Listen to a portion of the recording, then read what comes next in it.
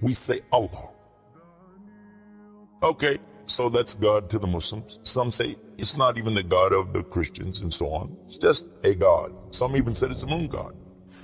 But let us now look at the linguistic of the word Allah. It in itself is the beauty of Islam, because the word in Arabic doesn't mean God. Just in case you thought it did, it doesn't. Because we have a word in Arabic for the word in English, God. It's called Ilah. Ilah, God. God, Ilah. That's the word. But when we speak about the one and only God, the one that's to be worshipped, the God of Adam, the God of Abraham, and the God of Moses, God of Jesus Christ, peace be upon him, and the God of Muhammad, peace be upon him, we're talking about essentially the only God that's worthy to be worshipped. No other God. Now, what will be the proof for this? I realize that we have a lot of detractors who will say, no, it's not true, I don't believe it. Let's get a proof from the English translation of the Bible. That's a good place to start. Around the earth, there are many hotels and motels. In almost every one of them that you go to, there's a drawer beside the bed that when you open it up, you'll find a book in there and you'll take it out. Now, what is that book? And you already know the answer. It's the Bible. It's the Gideon publication of the King James Version of the Bible. The Gideons are very proud of it because they've translated it into so many languages. If you'll turn a few pages right in the beginning, you'll find examples of the translation to Chinese and Korean and into Urdu, the language of Pakistan. You'll find it into Tamil. You'll find it translated into Afrikaans language, which happens to be the first. And the second language translated to is Arabiya, Arabic. And there is an example of each one of these languages from the verse in the Gospel of John, chapter 3, verse 16. And you know it very well. For God so loved the world. That's how it begins. And if you look in the Arabic language, the example that they gave in that Bible, it says Allah. Allah. That's what it says. For Allah so loved the world. So if it's not the same God, then why? All over the entire earth, everywhere I go, I find this exact same word being used in the Bible of the Christians. Now you might say, what about the Old Testament? Page 1 of the book of Genesis, of the very beginning of the Quran, page 1 has 17 verses. And there's the word Allah, Alif, Lam, Ha, 17 times. So just as it's the God for the children of Israel in Arabic language, and it's the God for the Arabs who are Christians, it's also the same God for the Muslims. The word is Allah. Why Allah? Why is it important to have this particular word, and why don't we have it in English? Now, I want to come to the etymology of the word. It comes from the word Ilah, and Ilah means God. But God is defined as what? Anything that's worshipped, whether it be something you can see or you don't see, something you can touch or not touch, something that you can hear or not hear. A God could be anything. A God could be a rock, a stick, a stone, a bone. A God could be something that you can make with your hands. A God can be something you could use your imagination for. It could be a human being. A God could be anything. G-O-D, God, could be anything. But there is no word in English for Allah. So when you translate the word Allah to be God, you've actually diminished the meaning of Allah. That's why whenever you translate the Bible from English to Arabic, you need to use the word Allah instead of God with a big G, which now gives us a clue to the problem. In the English language, they only have one word, God. Little G-O-D. It means something worshipped. It could be idols, images, pictures, statues. It could be human beings. It could be anything. This is God's. Little G-O-D-S. But when you mean the God, you have to capitalize the G. You have to make a big G. Now, what happens if you're going to start the sentence with the word God? You have to make a big G anyway, don't you? So you wouldn't know if it was God, big God, or God, a little God, just any old God. You wouldn't know. Also, whenever you're speaking to someone, they can't see the letters. So when you say God, which God? What God are you talking about? In Arabic, though, it's clear. When you say Ilah, okay, he's talking about a God. And Allah is an Ilah. But he's also Al-Ilah, the only Ilah.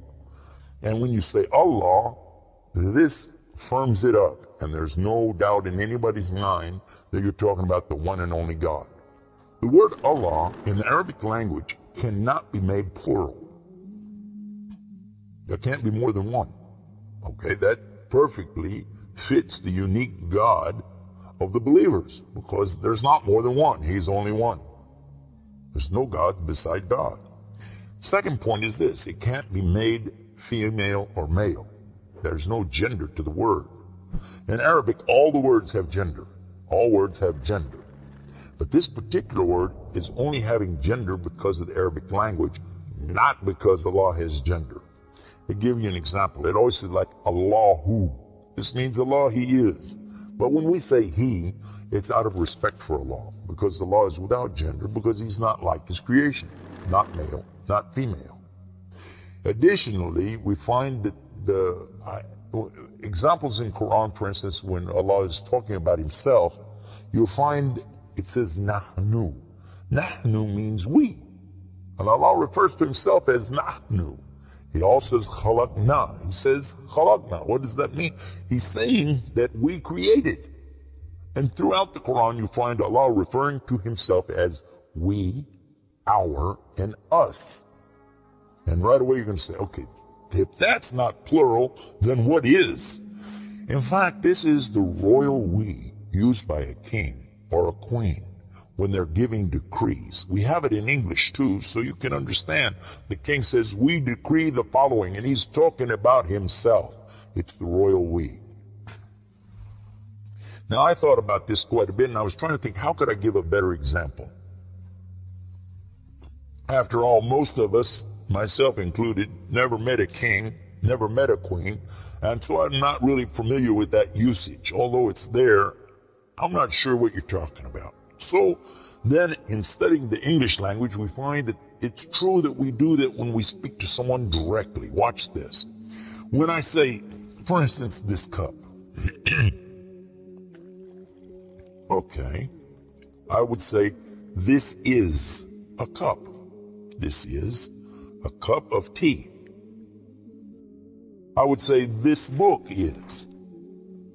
I would say, those artifacts are. Those are. This is. These are. So I'm saying is and are. Did you catch this now? These things are. This is. Now when I speak to a human being, how do I do this? Well, I will say, you guys, all of you are. All of you are. A-R-E. But when I speak to somebody directly, do I say you is or you are? I will say you are. Why? Simply because this is the respect, honor, and dignity that I'm giving. There's no plural there. When I say to you, you are my friend. You are a lovely person.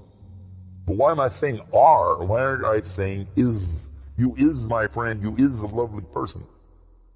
You'll say, man, this guy doesn't know English language.